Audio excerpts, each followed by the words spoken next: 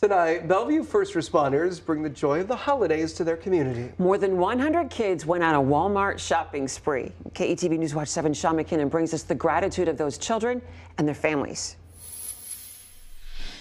Yeah, Julie, these are all Bellevue public school families that could use a little more assistance during the holidays, and the parents say it really means a lot to them.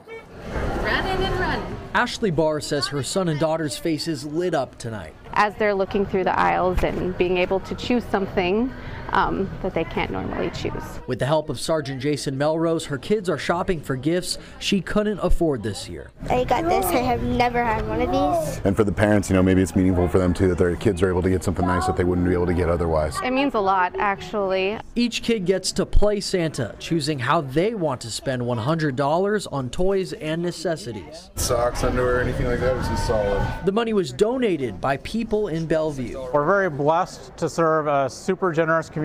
The Bellevue Police Community Relations Manager says the annual event is a chance to build trust one family at a time. It gives us a chance to connect with the families on like a totally different level. So it's not just a Bellevue police officer, but they can actually put a face and a name with that officer. When I told my daughter that we were doing this, her face completely lit up. Like, we could go with an actual officer and do this. Connecting one-on-one keeps Sergeant Melrose coming back. This is my probably 12th year doing this.